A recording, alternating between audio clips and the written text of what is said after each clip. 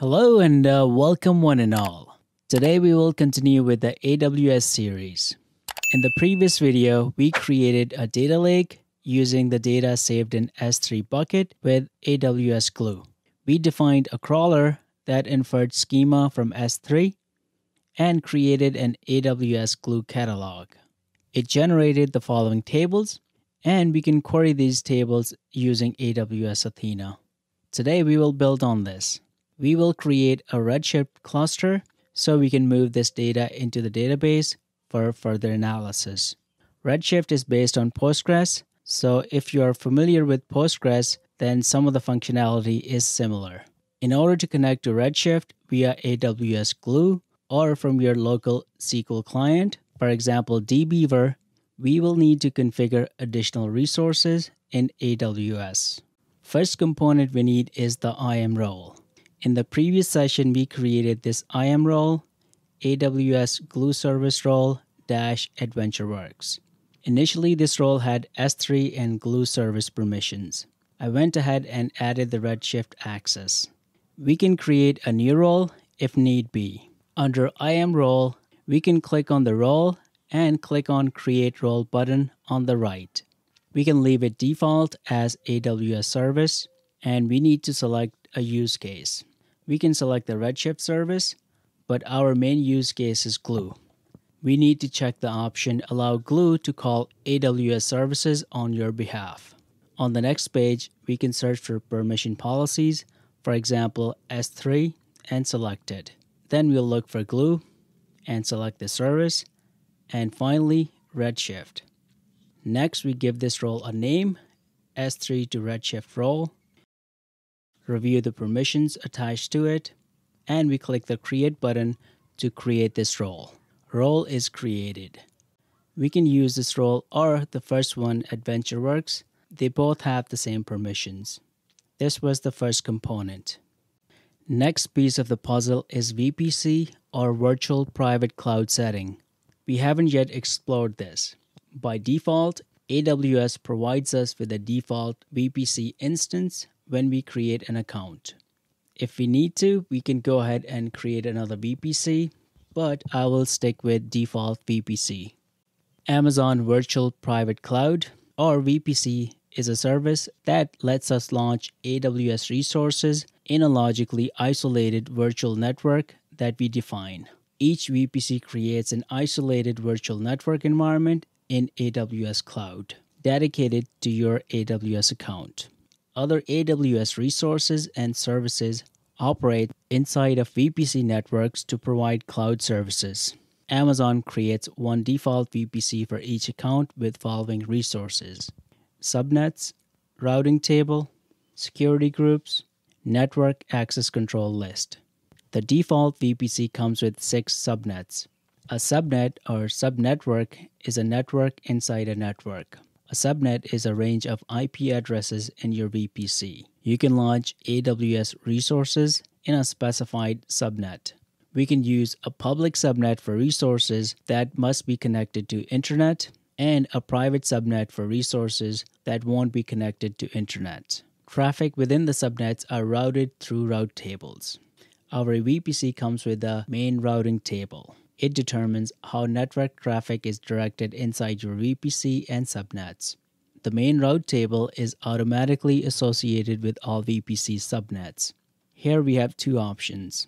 We can update the main route table to direct network traffic or create our own route table to be used for individual subnet traffic. The VPC is missing one component. We need to create one resource to enable connection to Redshift, and this is an endpoint. Glue needs an endpoint attached to this VPC in order to connect to the resources in it. For example, our Redshift cluster that we will create next. So what's an endpoint? Let's say our Redshift instance is in a private subnet. This removes all connectivity from Redshift instance to the internet or AWS services. We will need AWS Glue to connect to this service to perform ETL. This is where the VPC endpoints comes into picture. It makes sure that the traffic between your VPC and the particular AWS service is open via VPC endpoint. and it does not leave the AWS network. Let's go ahead and create an endpoint. We will give this endpoint a sensible name, and let's look for S3, and we will select the type gateway. Next, we will select the VPC. In this case, we only have one, and then we select the main route table. Here we only have one default route table. This will route the traffic in the underlying subnet. We are going to leave the full access checked. This allows access to any resources within the VPC. In a production environment, you would limit the access to appropriate resources. Okay, let's go ahead and create the endpoint. The endpoint is in place and it is attached to our VPC. And here is the endpoint ID. Let's make note of this. This should automatically be attached to our main route table. If you were to go inside the routes and route tables, and let's edit the routes, and our endpoint is associated right here. It is the first entry. We can compare it with the endpoint to double check it.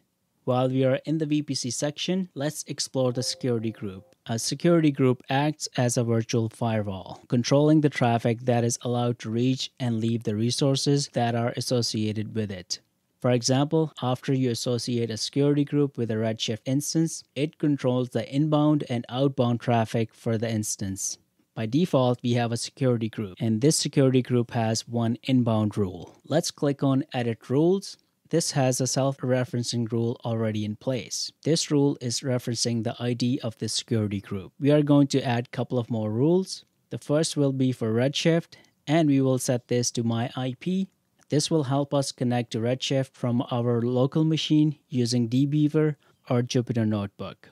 We need another rule for Redshift. This will be for IPv4 addresses in this VPC. We have added two additional rules. First, to connect locally to Redshift, and second one opens the Redshift to any IPv4 addresses. However, the self-referencing rule restricts the source to the same security group in this VPC. So it is not open to all networks. Okay, we are done with the networking piece. Let's go ahead and create the Redshift cluster. We can search for Redshift service. This will launch the service, and we will click on Create Cluster to create a new cluster. Usually I go with the free trial, and it is good to go with the free version if this is the first time you're diving into AWS. However, it does not let us customize the settings. So I will choose production, and I'll try to keep the settings that match the free trial so we don't incur any additional charges. I'll leave the user to default and provide a password. I will associate a role to this cluster. We only have one role, so I'll go ahead and select the default. We will inspect the role, and it has following permissions attached to it. Let's go ahead and associate this role. Next, we will override some default settings. This is important if you plan to connect to Redshift from your local PC. So under Network and Security, we will check if the appropriate VPC is selected. So it'll be the default VPC, and we have the default security group associated with it. Here is the important bit. We need to make it publicly accessible. This allows the devices outside the VPC to connect to database through the endpoint. Let's click the Create button to create this cluster. It will take a while to create all the resources, so I will wait for it to complete and come back. Okay, the cluster is available. We can click on it to explore the properties.